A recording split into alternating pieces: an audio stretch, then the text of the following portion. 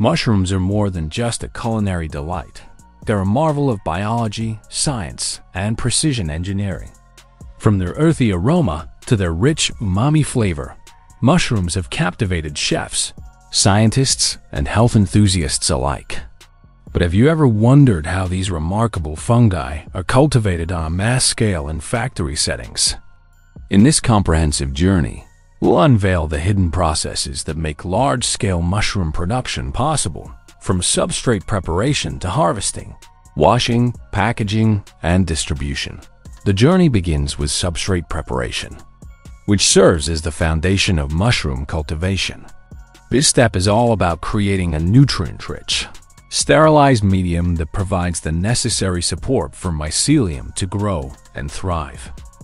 Different species of mushrooms have different preferences when it comes to substrates. While oyster mushrooms grow well on straw, others like shiitake prefer hardwood chips. To prepare the substrate, materials undergo pre-treatment processes, such as soaking, boiling, or steaming. This not only softens the substrate, but also eliminates harmful microorganisms and enhances its nutritional content. In modern factories, forklifts carry large bundles of wood chips and deposit them into machines that boil and sanitize them. Moisture management is critical at this stage. The substrate must be moist but not waterlogged. Strain selection comes next, an essential step that determines the quality and yield of the mushroom crop. Expert growers choose high-quality mushroom spawn, which contains the mycelium necessary for colonization. Stage D in the incubation phase. The inoculated substrate is transferred into a highly controlled environment known as the incubation chamber. These chambers are maintained at specific temperatures, usually between 55 degrees Fahrenheit and 65 degrees Fahrenheit, and high humidity levels around 90% to promote mycelium growth. The environment is kept dark to simulate underground conditions, while fans ensure proper air circulation, allowing oxygen in and carbon dioxide out. Over time, the mycelium spreads throughout the substrate, forming a dense white network of fungal threads. This is a silent, invisible process, but it lays the groundwork for mushroom formation. Once colonization is complete, growers lower the temperature slightly, increase fresh air exchange, and expose the trays to light. These environmental changes simulate seasonal transitions and trigger the mycelium to form fruiting bodies. Tiny pin-like structures, known as pins, begin to emerge on the surface of the substrate.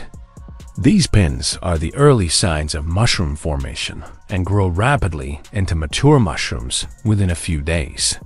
The next stage is harvesting, which demands precision and care. Skilled workers use their hands to gently twist and pull the mushrooms from the substrate, ensuring that the delicate caps and stems remain intact.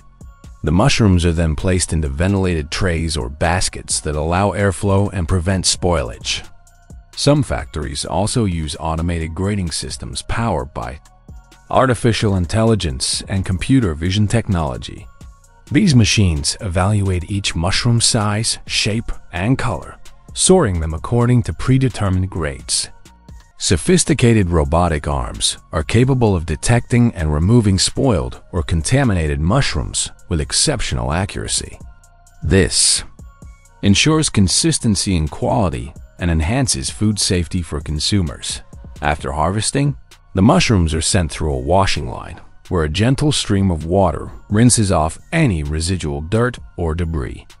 The pressure is carefully controlled to avoid damaging the mushrooms.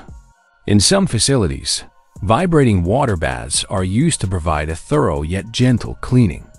The mushrooms are then dried using low-temperature air dryers, which remove excess moisture and help prolong shelf life without compromising quality or nutritional value. This is especially important for mushrooms destined for longer storage or further processing. Once clean and dry, mushrooms may be processed into different forms depending on their end use. Factories use precision slicing machines to cut mushrooms into uniform pieces for packaged fresh products. These processed mushrooms are then transferred to automated packaging lines. Plastic containers are filled and sealed with robotic arms that also apply labeling stickers containing key product information such as batch number, expiry date, and pricing. Every year, Americans devour over 2 billion onion rings. Crispy, golden, and fragrant, these irresistible snacks have become a staple in the American fast food landscape. At first glance, they clearly look like onion, but have you ever wondered what's actually inside that fried coating? Today, we're going straight into the heart of a modern onion ring factory to uncover the secrets behind one of the nation's most beloved side dishes. Onion rings aren't just a modern invention. In fact, their origins trace back to the early 19th century. The first known recipe appeared in an 1802 British cookbook, simply instructing readers to slice onions, dip them in batter, and fry them. But it wasn't until the 1920s and 1930s that onion rings rose to fame in the United States. So how are onion rings made today? It all starts with the onions, of course. These are typically grown under contract on large-scale farms in states like California, Texas, and New Mexico, regions known for their hot, dry climates, sandy soils, and abundant sunshine, which produce large, low-moisture onions ideal for frying. Harvest happens from late spring to midsummer, when onion tops begin to dry and turn yellow. Specialized machines gently lift the onions from the soil, shake off excess dirt, and lay them in neat rows to sun cure for another 1 to 2 days. This drying process toughens the outer skin, helping prevent mold during storage.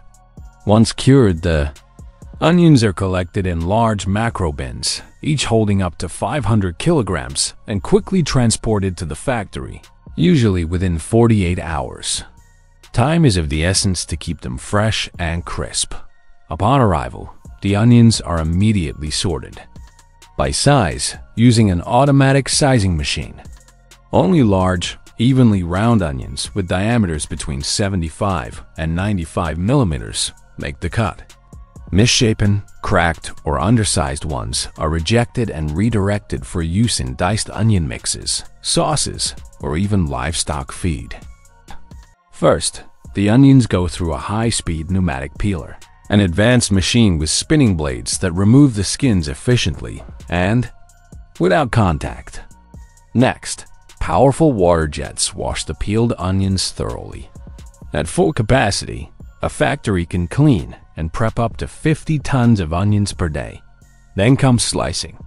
Industrial blades slice each bulb horizontally into perfect rings about 12 to 15 millimeters thick. Each slice typically contains 3 to 7 nested rings. But these rings aren't yet ready, they need to be separated. A specialized vibrating machine, assisted by air jets, gently teases the layers apart without breaking them. Now it's time to suit up the rings with their crunchy armor. The batter. The process starts with a dry coating made of flour, cornmeal, salt, pepper, and baking powder, which helps the wet batter stick. Then comes the wet batter, a thick slurry of flour, water, cassava starch, vegetable oil, and sometimes lecithin, or powdered egg. Its moisture content must stay between 40 to 45%, ensuring it's thick enough to cling to the onion, but fluid enough to apply evenly. Modern production lines can batter up to 300,000 onion rings per hour, an incredible feat of engineering and efficiency. Next, the battered rings are plunged into vats of hot soybean oil, heated to pack minus 185 degrees Celsius in just Y2Y seconds. The coating puffs and crisps to a golden perfection, while the onion inside softens slightly without losing its identity. After frying, the rings are cooled using cold air at about 5 degrees Celsius, then immediately flash frozen at minus 8 degrees Celsius. This process locks in freshness and texture, allowing the product to be stored for up to 12 months. Finally, the onion rings are packed, boxed, and shipped off to restaurants, cafeterias, and grocery stores nationwide. So the next time you bite into a hot, crunchy onion ring, remember, what you're enjoying is a blend of tradition, agriculture, engineering, and culinary chemistry. It's a real onion slice, battered, fried, and preserved at the peak of its crispy glory.